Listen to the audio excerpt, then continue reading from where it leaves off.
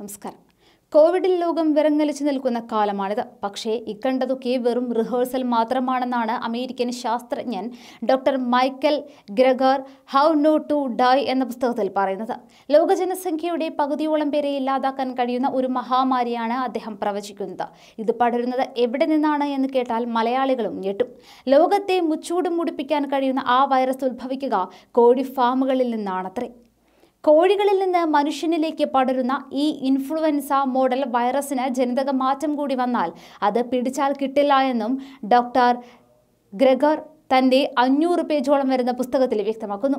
ഇത് British American മാധ്യമങ്ങളിൽ വാർത്തയായതോടെ വലിയ സംവാദവും നടക്കുന്നുണ്ട്. ഡോക്ടർ മൈക്കൽ ഗ്രെഗറിന്റെ വാദങ്ങൾ ഒരു ഊഹാപോഹം മാത്രമാണ് എന്നും തെളിവുകളെ അടിസ്ഥാനമാക്കിയുള്ളതല്ല എന്നും മറുവാദങ്ങളും ഉയരുന്നു. നിലവിൽ ചിക്കൻ ഫാമുകൾ സുരക്ഷിതമാണ് എന്നും എവിടെ നിന്നാണ് എപ്പോഴാണ് വൈറസ് ഉണ്ടാവുക എന്ന് ആർക്കും പറയാനാകില്ല എന്നും പ്രശസ്ത ബ്രിട്ടീഷ് എപ്പിഡമോളജിസ്റ്റ് ഡാരി ഡാനിയേനി പോലെയുള്ളവർ ചൂണ്ടിക്കാട്ടുന്നുണ്ട്. ഡോക്ടർ ഗ്രെഗർ ഒരറിയപ്പെടുന്ന വെജിറ്റേറിയനിസ്റ്റ് കൂടിയാണ്. അതുകൊണ്ട് തന്നെ അദ്ദേഹത്തിന്റെ ചിന്തകൾക്ക് ധാരണ പക്ഷപാതിത്വം ഉണ്ടാകുമെന്നും പ്രമുഖ ശാസ്ത്രജ്ഞർ ചൂണ്ടിക്കാട്ടുന്നു. മെഡിക്കൽ ഗുരുവും പോഷകാഹാര വിദഗ്ധനുമൊക്കെയായ ഡോക്ടർ മൈക്കൽ ഗ്രെഗർ പ്രസക്തിക്കും പുസ്തകം വിറ്റുപോകുന്നതിനുമൊക്കെയാണ് ഇതൊക്കെ പറയുന്നത് എന്ന ആരോപണമാണ് ഉയർന്നു കേൾക്കുന്നത്. എന്നാൽ അദ്ദേഹത്തിന്റെ നിരീക്ഷണത്തിന്റെ സാധ്യതകൾ പൂർണ്ണമായും തള്ളിക്കളയുവാനും മറ്റ് ശാസ്ത്രജ്ഞർ തയ്യാറാവുന്നില്ല എന്നതും വ്യക്തമാണ്. പകർച്ചവ്യാധികളെ കുറിച്ച് അദ്ദേഹം ധാരാളം ഗവേഷണങ്ങൾ നടത്തിയിട്ടുണ്ട്. 3600 അടിക്കുറിപ്പുകളുള്ള അദ്ദേഹത്തിന്റെ 500 പേജുള്ള പുസ്തകത്തിലെ പരാമർശങ്ങളും അതിന് സാക്ഷ്യം വഹിക്കുന്നു.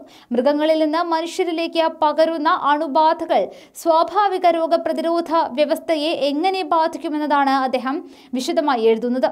കോഴിയിറച്ചിയുള്ളിടത്തോളം കാലം മഹാമാരികൾ ഉണ്ടാകും. അവസാനം അത് ഞങ്ങളോ അവരോ എന്ന രീതിയിലെത്തും. ബ്രോയിലർ കോഴി ഫാമുകളിലെ അശാസ്ത്രീയതകൾ മറ്റൊരു വൈറസിനെ പുറത്തു ചാടിക്കും. അദ്ദേഹം വിലയിരുത്തുന്നത് ഇപ്രകാരമാണ്. മറ്റൊരു പകർച്ചവ്യാധി തടയാൻ കോഴികളെ വളർത്തുന്ന രീതി മാറ്റണമെന്നും ഡോക്ടർ ഗ്രെഗർ വാദിക്കുന്നു. ഇറുകിയിടങ്ങളിൽ വസിക്കുന്നതിലൂടെ കോഴികൾ മോശം അവസ്ഥയിലായിരിക്കും. ജനിതക മാറ്റവും വരുത്തുന്ന കോഴികളും അവയ്ക്ക് കൊടുക്കുന്ന പ്രത്യേക ഭക്ഷണവും വൈറസിനെ വിളിച്ചു വരുത്തുകയാണ് ചെയ്യുന്നത്. ഫാക്ടറി കാർഷിക സാഹചര്യങ്ങളിൽ അവ വളർത്തുകയും രാസവസ്തുക്കൾ ഉപയോഗിക്കുന്നതും അപകടം ക്ഷണിച്ചു വരുത്തുക തന്നെ ചെയ്യും. ഹോങ്കോങ്ങിലെ പക്ഷിപ്പനി എവിടെ നിന്നാണ് ഉത്ഭവിച്ചത്? അന്വേഷണത്തിൽ ഉയർന്നുവരുന്ന ഏറ്റവും ശക്തമായ അപകട സാധ്യത കോഴിയിറച്ചിയുമായി നേരിട്ടോ അല്ലാതെയോ ഉള്ള ബന്ധമാണ് എന്ന് ഗ്രെഗർ അവകാശപ്പെടുകയാണ്. 1997 ഹോങ്കോങ്ങിൽ പക്ഷിപ്പനി സമയത്ത് വൈറസ് ഇല്ലാതാക്കാൻ 1.3 ദശലക്ഷം കോഴികളെയാണ് സർക്കാരിന് കൊല്ലേണ്ടി വന്നത്. 2003 നും 2009 ഇടയിൽ ചൈനയ്ക്ക് പുറത്ത് പലയിടത്തും ഈ വൈറസ് പൊട്ടിപ്പുറപ്പെട്ടിട്ടുണ്ട്. കോഴികളുടെ വൻതോതിലുള്ള ഉൽപാദനത്തിൽ നിന്ന് ചെറിയ ആട്ടിൻകൂട്ടങ്ങളിലേക്ക് നാം മാറേണ്ടതുണ്ടെന്നാണ് ഇദ്ദേഹത്തിന്റെ വാദം. മൃഗങ്ങളുമായുള്ള നമ്മുടെ അടുത്ത ബന്ധം അവയെ സൂക്ഷിക്കുക, കൊല്ലുക, തിന്നുക ഏറ്റവും മോശമായ പകർച്ചവ്യാധികൾക്ക് നമ്മെ ഇരയാക്കുന്നു എന്നത് തന്നെയാണ് അദ്ദേഹത്തിന്റെ നിഗമനം. ഓരോ പന്നിയിറച്ചി, സോസേജ്, ബേക്കൺ, സാൻഡ്വിച്ച്, ചിക്കൻ എന്നിവയോടൊപ്പം നിങ്ങൾ മരണത്തോടൊപ്പമാണ്. മൃഗങ്ങളിൽ നിന്ന് മനുഷ്യരിലേക്ക് പകരുന്ന അണുബാധ അങ്ങേയറ്റം അപകടകരമാണ്. ഈ വൈറസുകൾ മ്യൂട്ടേറ്റ് ചെയ്താൽ മാരകമാകും. ക്ഷയരോഗം സഹസ്രാബ്ദങ്ങൾക്ക് മുൻപ് ആടുകളിൽ നിന്നാണ് മനുഷ്യന് കിട്ടിയത്. എലിപ്പ, ഒട്ടകങ്ങളിൽ നിന്നുള്ള വസൂരി തൊട്ട് വവ്വാലുകളിൽ നിന്നുള്ള നിപ്പയും കോവിഡും വരെ അദ്ദേഹം ഉദാഹരണമായി കാട്ടുന്നു. അതുകൊണ്ട് മൃഗങ്ങളുമായുള്ള സമ്പർക്കം ഇനിയുള്ള നാളുകളിൽ കഴിയുന്നത്ര കുറയ്ക്കണമെന്നാണ് ഡോക്ടർമാർ വാദിക്കുന്നത്. ഇപ്പോൾ ഈ ഗ്രഹത്തിലെ ഏറ്റവും പ്രചാരത്തിലുള്ള സൃഷ്ടിയാണ് ചിക്കൻ.